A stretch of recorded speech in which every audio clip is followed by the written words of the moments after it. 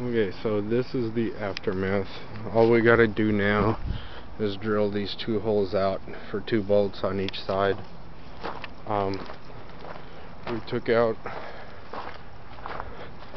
10 inches of this bar, 10 inches of this bar, 10 inches of the bottom bar, 5 inches of this stuff right back here, and a couple inches of that. You really can't see it. Pins 5 inches in diameter, and we cut it with that DeWalt chop saw over there. But we're almost done. Just got to drill 2 holes here, 2 holes over there, and here's all the stuff that we took off of it. 2 pieces of pin, 4 10-inch sections of the 2.5-inch thick, and then all those small little pieces. It's about 5 and 600 pounds altogether, and we need to make a canopy for it, but he's gonna go weigh it and see if we're within guidelines of it. You can see we're right at the tire there, and we're right at the tire there as well. The problem we have now is that the forks are off, but that's not our fault, because this carriage, this whole carriage here, is bent back like that.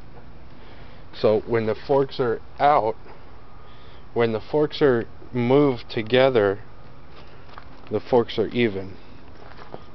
So it's basically not a problem if you move the forks in and out together. So if you move this fork, which is all the way in, if you move this one all the way out, they'll be even. If you move this one all the way in, they'll be even. So as long as you move them together, they'll be even. And we found out this is what we're trying to make it for. Number one is why we gotta put the bolts, is because they're trying to make this move, which is a crane. But the problem is that pinhole is 1/8 of an inch too small.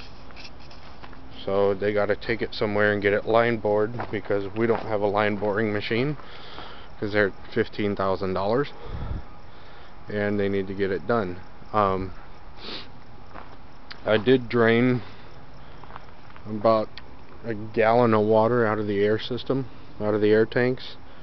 Each air tank's probably only 4 gallons. So the air compressor belt was loose. I was up over on that side behind the driver's seat, the operator's seat, and the air compressor belt was loose from that side. So I went over. You gotta you gotta twist the air compressor in order for the belt to tighten up. So I went over on that side to check the belt out, to tighten the belt up, and the air compressor, the bottom bolt wasn't even tight. It was moving, the air compressor was moving side to side 1.5 inches. So I had to tighten that down, and the one ram leaks like a bitch up top, but oh well. It's got an air leak. It loses 120 pounds of air in about a minute from the kickoff at 120 to you shut it off. And I had to do a whole bunch of stuff to the shutdown, and yeah. Oh well, it's a Detroit. It's a 8.2 or 8.5 Detroit 4-stroke. Yeah.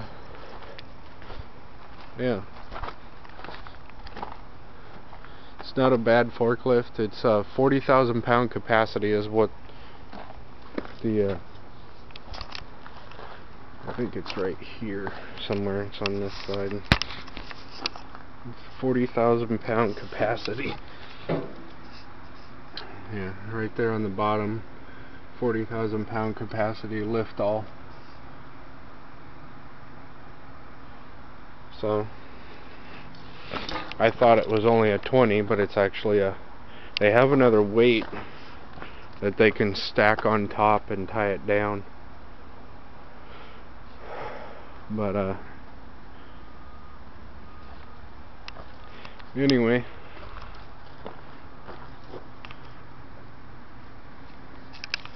that's what we've been working on, that's what we've been doing. So yeah, have fun. Thanks for watching.